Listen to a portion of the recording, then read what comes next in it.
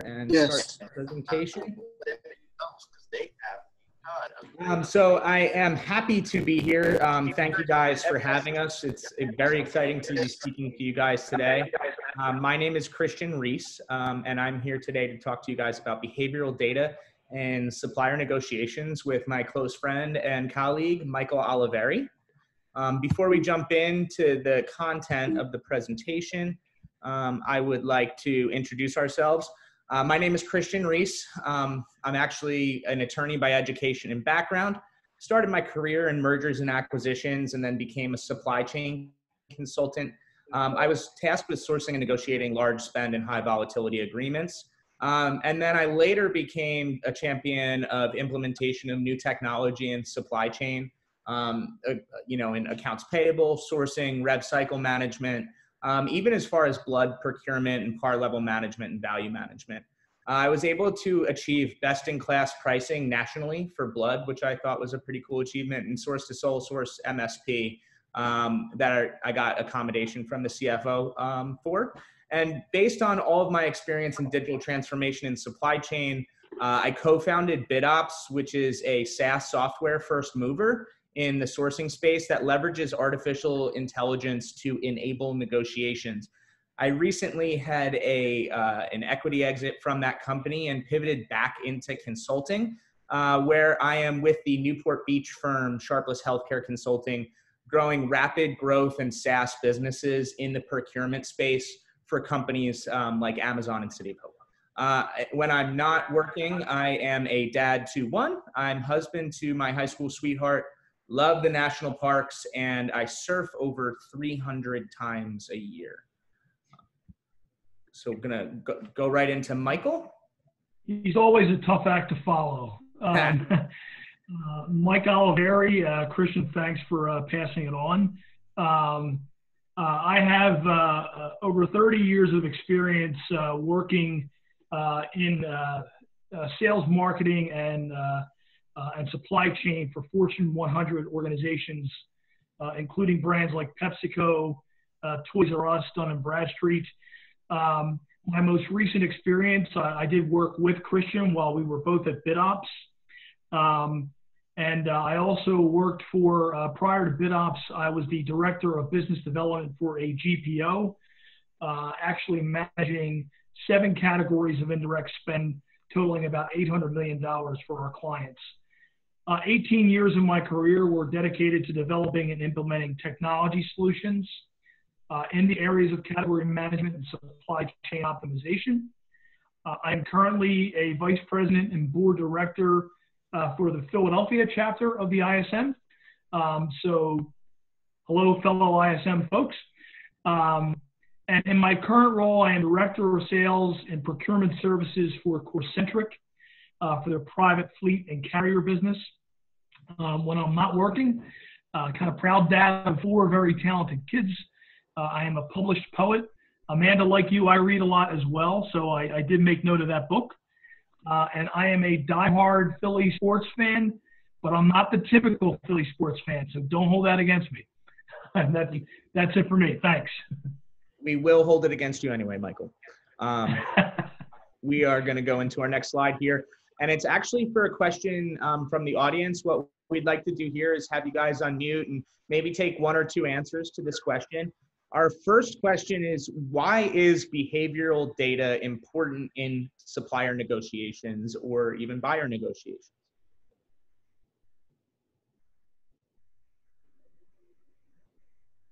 Now, I can't see if anybody is talking. Let me see here. Nobody unmuted yet. Not all at once. And if nobody wants to go first, who wants to go second? Answer that question. I mean, we could answer our own questions if we really need to, but prefer to hear from you guys. I just say you want to get a feel of how you think the meeting's going to be held. Be great, Gary. That's a fantastic answer. We have, there's a lot of reasons why data is important. We've identified 4 main ones. We're going to jump right into them here. So I'm going to take you guys to the next slide. Bear with me. So the first point we have here is that negotiations are emotive. Stakeholders, sourcing managers, and suppliers, they build relationships over the course of an agreement. An end user can develop an emotional relationship with a process, a service, or an item that they are using to do their job. And that can pull negotiations into the subjective and ethereal. And you could be influenced by externalities that aren't related to performance or pricing. Great. Thank you, Christian. And folks, as we all know, we're all procurement professionals. We know that negotiations can be adversarial. A situation in a negotiation, a typical RFQ, reverse auction, always prone to conflict. There's a lot of complex decision-making going on both ends, and limited amounts of resources. And it's a task where people need to be strategic, whether you're the buyer or the supplier on the end of the negotiation process. And you're always focused on gaining the best possible outcome for you. So the behavior of each individual is highly influenced by his or her opponent's behavior. So keep that in mind as well. Thanks, Mike. I just want to call out, this was highlighted by a great point in my breakout session, where one of my colleagues in that session said she reported to a military person who said, you know, treat your negotiation adversary like your enemy and learn everything about them, which I thought was great, but didn't want to show my cards too much at my excitement. So thank you for making that point. And this is another good point here, which is that procurement executives have a pretty delicate balance to make, which is keeping stakeholders happy, supplier relationships working and positive, and they need to come up with procurement decision-making decisions that are a blend of both. You can't make a decision that's totally emotive, and a lot of times you can't make a decision that's totally data-driven, and therefore we have to leverage both to achieve consistent decisions. And what this statement from Forbes is saying is that you need to put your best foot forward and make efforts to develop both the human side of it and technology roles so you can have the best outcomes for your supplier negotiations. So this is another audience question. Mike, I'm going to let you take the lead on this. Yeah, thanks, Christian. So I'd like to hear maybe a couple answers on what type of behavioral data you think is important in your negotiations with suppliers. Anybody want to weigh in?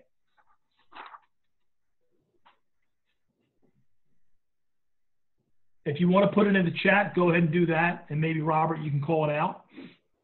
Absolutely. Yeah, I'll be looking for anybody that's a little bit shy. All right, well, let's move on to our next slide, Christian. Sure. So go ahead, Mike. No, it's yours. The first type of behavior data that we really want to dive into is utilization data. And your guys are probably all rolling your eyes. There's a lot of you have hidden your beautiful faces, but utilization means a couple things. We're talking about the deeper dive beyond what your XLS or CSV says about price and utilization.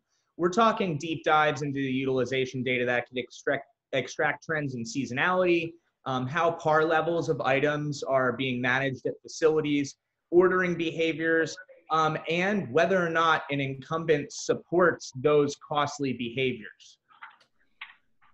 The second of which is responsiveness data.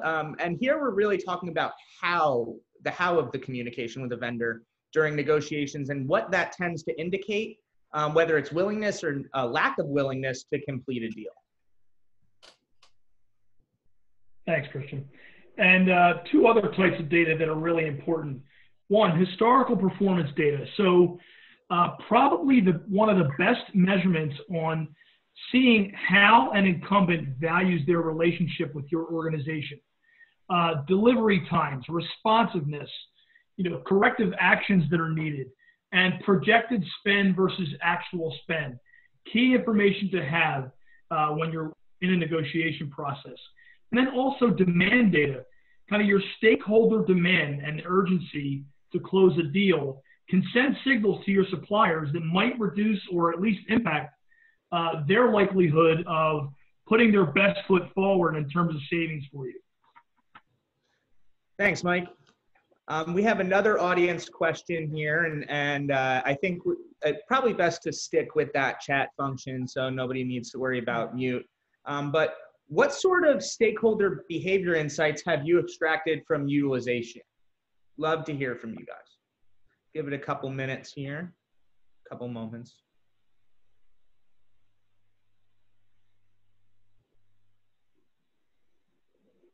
It could just be that you're asking really good, challenging questions. All right, well, I think we're happy to jump into it then. And if they trickle in, feel free to interrupt and call them out. So in utilization data, we're talking about looking for more than just items ordered and current spend. And we like to use benchmarking, data scientists, and tools like databases and matching algorithms to turn fuzzy data into clear pictures of seasonality, as well as identify outlier behavior and other trends that may be important to understanding how you are going to buy, especially if you represent a shared services supply chain that represents one or more different departments of the business drivers. It's really important to understand what their behavior looks like. And we even go so far as to interview stakeholders, investigate workflows, and investigate the history and origins of stakeholder behavior and the influence on the utilization and how that utilization has impacted supplier relationships across the history of the contract before we go into a sourcing event.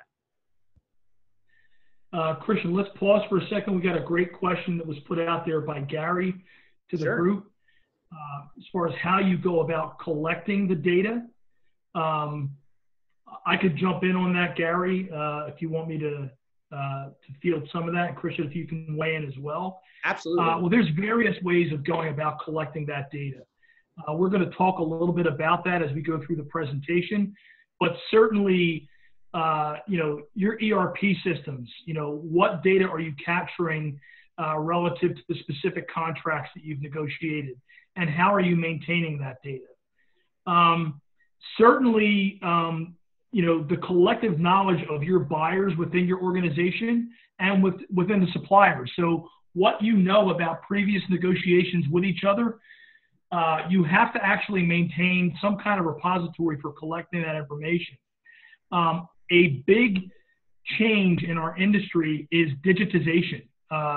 You know, it's a term that everybody has beat up, and artificial intelligence. There are technologies out there that allow you to capture each interaction with a supplier and how they respond to you, and vice versa. So there's various ways of collecting that information. You know, at the end of our conversation today, Christian and I are going to give you our contact information. We are welcome to have one-on-one conversations with anyone interested in taking that further. Thanks, Mike. And some of the other ways that Michael had made mention of is that your ERP system will generally track when purchases are made and tie them to purchase orders and all those other items of the like. What I like to do is, rather than request a tailored data from a data management team, I like to take the raw data dump from accounts payable and tend to build my own databases in Excel to extract a lot of those trends. I break it down to site level, facility specific procurement, look at regional specific procurement, and I just take the way I extract the data is I think of the data as a big circle that I make smaller concentric circles to achieve. So I start with the smallest concentric circle, and then I work outwards till I have a big picture and understand all of the utilization trends. It is a little more, tailored and does take a little more time, but I find that you can come up with very unique insights about regionality and utilization, seasonality and utilization, and poor materials management behavior from a lot of your end users. So the evidence to support this is well stated by the Chartered Institute of Procurement and Supply in their white paper called Behavioral Procurement. And what they say is that our human rationality is limited to the tractability of the decisions problem, meaning that you have within your own brain cognitive limits that you can reach, and that's called confirmation bias. And so a lot of times you will look at really non-nuanced data and go to the easiest decision that doesn't rock the boat. They call this satisfices because it's a half satisfaction, half sacrifice. And you're just seeking the minimally viable solution rather than an optimal one. And what they conclude in this white paper is that behavioral data points in regards to utilization can remove that confirmation bias from stakeholders and make your negotiations with suppliers and even the internal negotiations you have to have with your stakeholders more rational and less emotive, because you're looking at numbers rather than I feel this or I think that, which really has a way of also increasing your throughput. A good example of this is one of the large IDNs that I worked for when I was consulting was they had abnormally high blood spend in one of their blood banks. It was 40% over similar departments. When you looked at the high level utilization data, the price point was not abnormally high to justify the data. And the blood procurement, when you kind of juxtapose that to the utilization demand from patients, it didn't match. There was a mismatch. So we went in, we did kind of like the Toyota and Coca-Cola lean exercises on their workflow and found that the blood bank had an aversion to using short-dated products, which is a blood product with less than 7 days. There's no difference in clinical effectiveness. So he was essentially returning and discarding clinically effective products in fear that he would waste them. And we also found that the enterprise resource platform didn't support the sharing of blood products between sister hospitals, some as close as 4 miles away, for product rotation to avoid that wastage. So he was utilizing specialty products like cross-matched and phenotyped blood when in any type, like an O negative would work at a cheaper price point. So when we found all this, we compiled this data and went back to our negotiating table. And in the renegotiation with the incumbent, who unfortunately was, fortunately and unfortunately was our best choice because of some local SLAs, we got an 8% price point reduction. We were able to eliminate that rotation fee based on the fact that we found out they were essentially supporting behavior that they knew to be not best in class, through continuing to allow them to behave in that manner. And then we worked to break down those ERP barriers so they could engage in proactive resource sharing, again, supported by the incumbent. And the use of behavioral data, especially how they bought and utilized in that blood bank, drove a 27% reduction in product utilization. And we also had the vendor agree to lead some education programs on specialty versus generics, and how that impacts your overall blood utilization. So that was a really clear-cut example of how we leverage stakeholder and supplier behavior to come to a more optimal negotiation outcome. Great, thanks for that, Christian. Before we jump into the next audience question, there was a question from Eric Coney. What data management company would you recommend? Great question. And Eric, there are multiple answers to that question. Some of it is contingent upon the size of company that you work for. So typically, and Christian, you can weigh in at any point as well. Typically for enterprise size organizations, large pharma companies that I've worked for, large consumer packaged goods companies, the ERP systems integrate with CRM systems like Salesforce, and you're collecting information there. I don't want to call out any particular, not that this is an endorsement, but you have contract management systems such as SAP Ariba that actually become a repository for your contracting information and collecting all the information you can about a supplier and a negotiation. But then there are many other solutions as well that are meant for mid-market and small businesses. Christian, if you want to add to that, but again, this is something I love talking about. So I would invite you to reach out to me or Christian on LinkedIn or email. Would love to continue that conversation. And Eric, with you in particular, happy to dive deep with you on that. Thanks, Mike. Yeah, well, being that I have a background in consulting, especially in healthcare, we relied heavily on companies like MD Byline and MedPricer for some of our market research. And then really, we went to, EBSCO host and some more intellectual and academic outlets, I guess you could call them, to get academic research on what an optimized supply chain in those verticals looked like. And then actually we, many times, depending on the complexity and size of the bid, go actually ask for that data set from the person who wrote the white paper. And you'd be surprised, we got a lot of good bites on it. Great, thanks, Christian. Next question for the audience. What sort of supplier behavior insights have you extracted from a supplier's responsiveness or lack of responsiveness? Give it a couple moments. Chat. Okay, I'll keep the chat monitored. Thank you. Thank you. So we're going to go right in here. Mike, I believe this is me. Yeah. So another key component here is responsiveness data, okay? And when I say responsiveness, I'm trying to take the emotive out of this, okay? So during any type of a negotiation track, there's interactions between buyers and suppliers. What you want to measure is the number of touch points per supplier and the number of clarifying questions that are asked by the suppliers throughout the negotiation process, and then the time to respond. Those are all important factors that are going to give you a clue as to how engaged your suppliers are, and engaged being a synonym for responsive. How engaged are they with you throughout the negotiation process?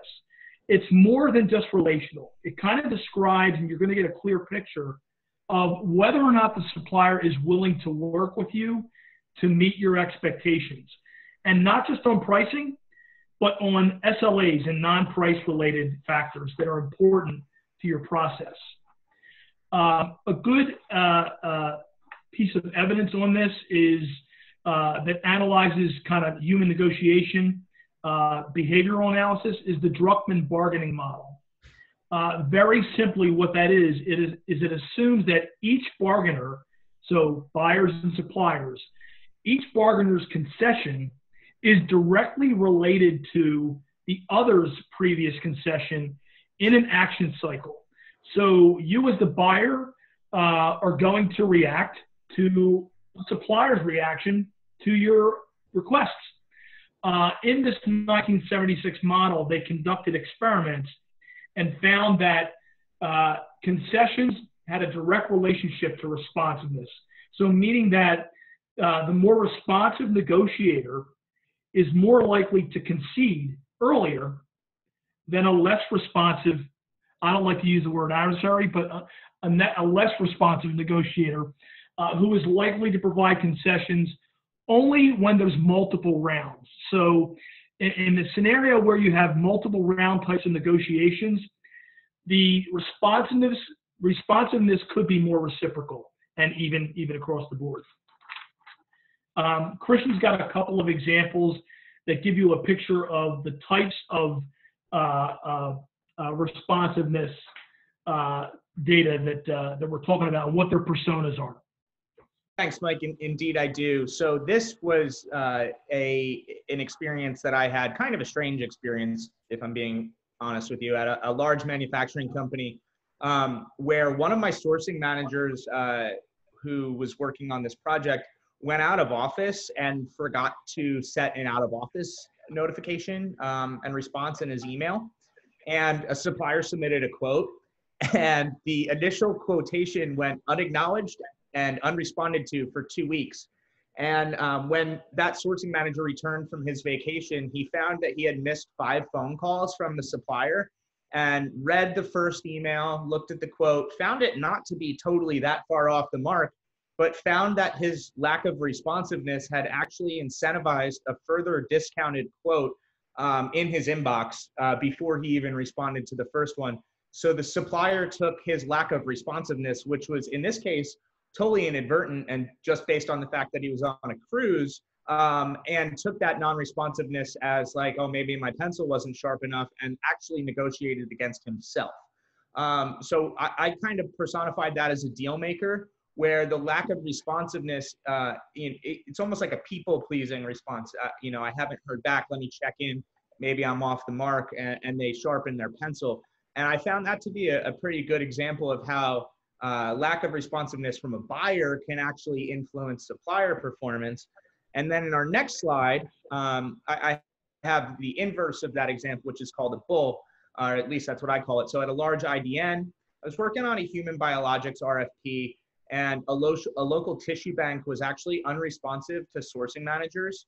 The sourcing manager called and emailed, didn't get any responses, and the other suppliers in the RFP could not meet the site requirements. This particular hospital, I'm not totally sure if you guys are familiar with Northern California, was in Eureka, which is through a pass that's potentially snowed out between 3 and 5 months out of the year, and impassable for people coming from the south.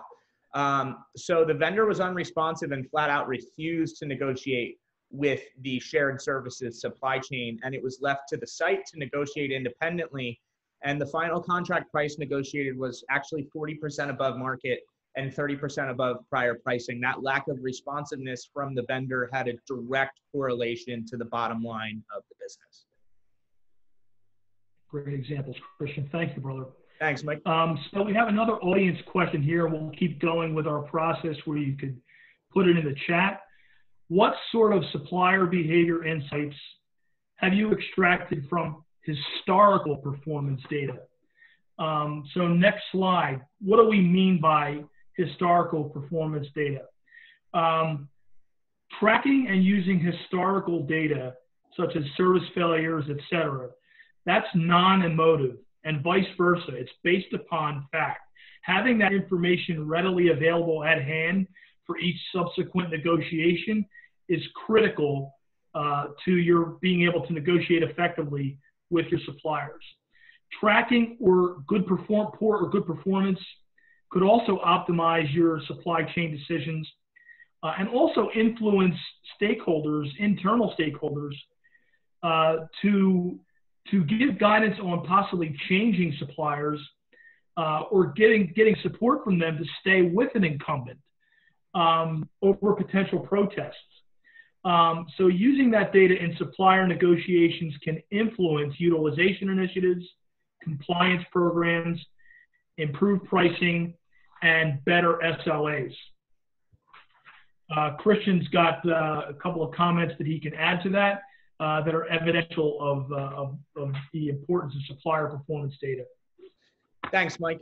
So in an article by John Webb, who is a Forbes contributor on supply chain, he states that conversations around performance often become really personal, especially when the person you're negotiating with could be, the supplier who manages the people who deliver the goods or services, or could be, a 20-year long-term embed in the corporation that they work for and are personally invested in that corporation's mission. So when you track performance data historically, that conversation can be limited to objective fact. And then he also states that once you have the data you need, and you could determine if you're looking to change, performance with your incumbent, you could determine whether or not those changes have met. And also, if you did change incumbents or you change suppliers from an incumbent to a new supplier, you could track that supplier performance and then go to additional negotiations should there be some SLA shortfalls. And after a number of cycles of failed performance, again, you could always justify, a removal of a vendor or whatnot. So it's really important because this is the type of data that evidence supports that when you track, it pulls the conversations out of the ethereal and into something more grounded and less emotive, which can actually improve your negotiation outcome. Great. Michael's got a great example here. Yeah, in a recent negotiation that I was involved in for a client, a large chemical manufacturing company during an RFQ for low margin MRO components. The way we measured success in that negotiation was not only savings, it was beyond savings. So with a stakeholder influence and internal stakeholders, which was basically an engineering team, the buying team wanted to increase competition in this category. And to do that, they invited 4 new suppliers to bid versus the incumbent, who they had a previous 5-year relationship with, a year-on-year negotiation. So we compared the responsiveness of all suppliers as well as their cost savings. And there's 2 components here that I want to call out that during our breakout session, I spoke with August and Andrew, and August stressed the importance of having stakeholder influence, and Andrew stressed the importance of responsiveness from your suppliers being a key component to their success stories. So the buying team chose to execute the RFQ using an AI-driven sourcing technology that measured each supplier's response, not only to best price, but also non-price related requirements, such as T's and C's, free delivery, etc. And not only were they measuring what the response was, but how quickly they responded. As a result of collecting all that data, the buying team was able to shorten the RFQ for that annual bid from 3 months to 4 days. So issuing the award to the supplier who responded with greater speed and willingness to meet all requirements over the incumbent. And by the way, the cost savings, even though that wasn't the only decision factor, was a 21% cost reduction versus the incumbent bid. So the key takeaway here is great cost savings, double digit, but also when you look at, because of the responsiveness of the supplier, look at how much it shortened that negotiation cycle versus previous experience. That's a big win from a soft cost standpoint and a total cost of ownership. Absolutely. And one additional point there is that a lot of the things that they captured as far as data points were indicative of performance and future performance and to meet SLAs such as T&Cs and free delivery and tracking whether or not and how they performed on those requirements in the RFP ultimately informed their decision. And as Mike has in bold here, brought the time to close from 3 months to 4 days. And I also want to touch on the fact that we've made a discussion about AI replacing humans. All of this is just simply driven by humans. The AI is driving faster decision making, but the decision making is still all done by sourcing managers and by the people with the wherewithal and the know-how. Yeah, Christian, I'm glad you called that out. Something that Christian and I both firmly believe in. When it comes to technology, whether it's some form of digitization, some form of artificial intelligence algorithm that you're applying to your decision-making process, no technology, no AI is going to ever top the collective knowledge of your best buyers. There's nothing that could top that. You know, to what Amanda pointed out earlier in her presentation, look at that comparison between brain power and actual computers. So these solutions and what we're talking about now in terms of data are tools to kind of keep history and also help you to make better decisions going forward. So let's keep that in mind. We have an audience question here. Again, we'll keep following our process. What has been the impact of communicating urgency in your negotiations with your suppliers? What do we mean by urgency? So urgency is kind of emotion related, emotive demand data. Now, we mentioned this earlier in one of our other slides. To the extent that that emergency is coming through in your communications with your suppliers, it could tip them and either increase or decrease their likelihood of cost improvement. You know, typically here, where we we've all experienced this. You know, when we've had long-term relationships with incumbents, like that chemical company example I just gave a little while ago, the incumbents really aren't motivated. So when you communicate urgency, it could always, it could typically end up being, here's the price, you know, we're not flexing down, this is what it is. But as we know, demand is more than volume.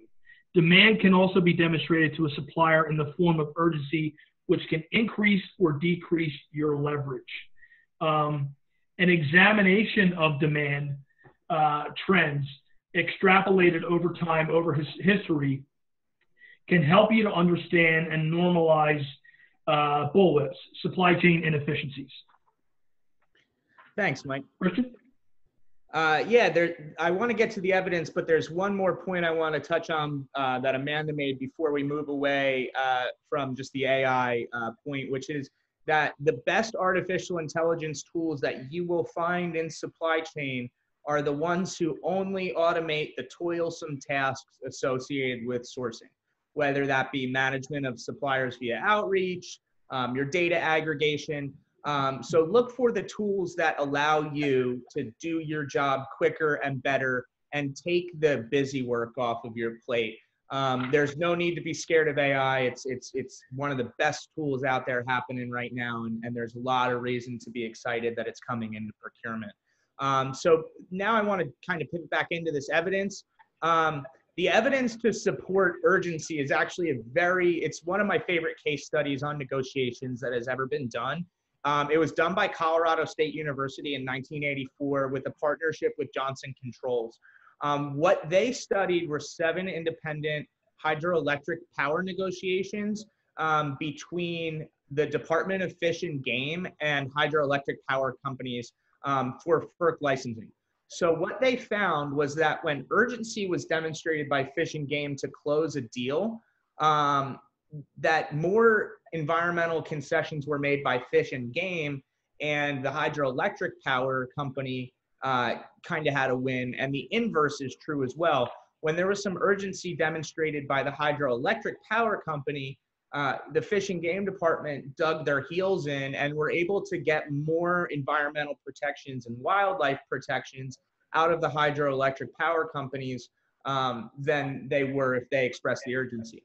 The most interesting part of this study to me is that they found when neither party had any urgency, some of these negotiations lagged on for years, and the only way they can make like slow, incremental, and minute incremental needle movements were to negotiate via memoranda of understanding over many, many rounds and many, many years. So depending on which party looks urgent or displays urgency or communicates urgency is generally where you'll see the concession. And I have some good examples from my professional career here. And I have one from the supplier side and one from the buyer side. So the supplier side communication of urgency, I advise a lot of tech startups, and one of the companies I advise is a growing B2C company in the cannabis space. And they have about 40 employees, or they're seated here in California. And in a growing and complex negotiation for partial employment services from a publicly traded company, the salesperson communicated that like he wanted to include the sale in the closure of his quarters so he could get his commission. And he communicated that urgency 2 or 3 times. And when the person who was negotiating it told me that and expressed that they now had some sort of urgency, I said, don't put that urgency onto yourself. Leverage that urgency, and the negotiator was able to kind of throw the salesperson off of their quarterly targets by feigning a lack of urgency. I don't really have a need for this. Why don't you tell me, what you need? And he was able to shift the leverage away from a Fortune 100 publicly traded PEO company and gain favorable terms and pricing despite a huge asymmetry in negotiation leverage. You're talking a sub-$1 million revenue startup in California, negotiating with a 40,000 employee, 10 state present Fortune 100 publicly traded company. And they were able to close the deal quickly, get it on their terms, and come up with a deal that they felt good about. Now, in the inverse, in a negotiation for radiopharmaceuticals, a small hospital that I was consulting with lost their leverage by telling the suppliers they were sourcing a new agreement to replace an existing one that expired in 90 days. I'm not sure if how many of you guys are familiar with radiopharmaceuticals, but they are a constantly decaying nuclear isotope that is injected into patients for contrast in imaging. Think a PET scan, a CAT scan, a cardiac rhythm management tool. And knowing the complexity of the market and the impending decision point, the suppliers were constantly submitting their proposals at what we benchmarked to be about 15% above market and less favorable delivery terms. Some of those nuclear isotopes have half-lives as short as 20 minutes. So you're talking about high dosages that then decay on their way to the patient. And the buyer ultimately had to settle on a contract extension with their incumbent, despite service issues that were actually necessitating the transition away in the first place, and had to hit the pause button and go to market again the following year because they communicated their urgency. So it's best to kind of keep your cards close to your vest and only show as much of your hand as you view as necessary to achieve your outcomes and get to that mutually beneficial point. Great, Christian. Thank you for all of that. So, folks, we're coming to the end of the presentation here, and some conclusions that we want to call out. Behavioral data has the potential to create a mutually beneficial outcome for both buyers and suppliers. And I know that this has been more of a buying skewed talk when it comes to the negotiation process. But the key here, folks, is if it's communicated and done correctly, using behavioral data appropriately and in good faith will result in mutually beneficial outcomes. We learned also that urgency is a key lever that can change or influence the outcome of a negotiation. So in the process of your communications, and Christian just mentioned this just now, maybe keep a certain conservative tone to the level of urgency that you're communicating. Performance data, both on the stakeholder and supplier sides of that, can optimize an incumbent negotiation or help justify, as the example I gave you, a transition over an emotive response or emotive protest. Responsiveness data can indicate at the outset of a negotiation who will be a likely better partner over the long-term relationship. And then there's a lot more to utilization data than just utilization. And examining the why and how of stakeholder utilization behavior can help you to optimize your negotiation, your long-term relationships, and ultimately improve the overall health of your supply chain decisions. Christian? Thanks, Mike. I want to take Michael's concessions and just add some caveats. One, data fatigue is a real thing. I can't tell you how many times I've opened my inbox to find a cloud attachment for a 45,000 line Excel spreadsheet and just, rolled my eyes and rubbed them and, kind of got tired by just the mere prospect of combing through that data. That's a very real thing that can slow your throughput. So be mindful of kind of what you pick and choose to use. Piggybacking off that, one of my favorite terms that was coined recently is called infobesity, which is that data is a great thing, but too much of it can really be a bad thing. And when you suffer from infobesity, you can make decisions actually harder to make, and you could slow your throughput. And I mentioned this before, but data can overcomplicate. So pick and choose which sourcing endeavors you use to leverage for each. If it's a small negotiation or you're comfortable with your incumbent, some of this responsiveness and behavior data might not be important to you. But in other larger negotiations or more impactful service levels, that might be a good thing to track. Michael has a couple great points here on data decay that I'd like to throw to him. Yeah, thanks, Christian. Data decay, and keep this in mind, folks, and this is actually across all types of data, it can be a problem. The world's largest commercial data provider, you could probably all do the math and figure out who that is. I won't mention names. I used to work for them. They have a data fidelity loss of about 30 to 60% per year. And their third largest data product is Supplier risk data. So back to Erie's, one of Erie's questions earlier in the conversation, talking about what data management tools do you use? I am going to tell you that the best data is self-updated data.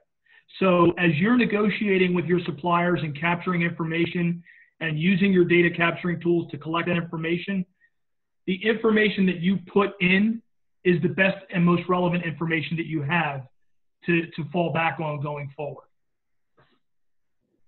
Thanks, Mike. And then, of course, yep, thanks, brother. No, go for it. Well, and then, of course, there's things like COVID. There's a term that everybody's familiar with called blank happens. Well, this is a perfect example, the last 6 months, of what could happen that we can't foresee, but will definitely skew behavioral data. So keep that in mind always, that things can throw a curveball into this whole process. Just be aware of that possibility. And all you can do with that case is react to it when you need to.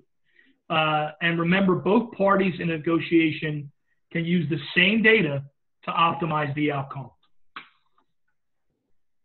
And finally, we just dropped our content here, our contact information.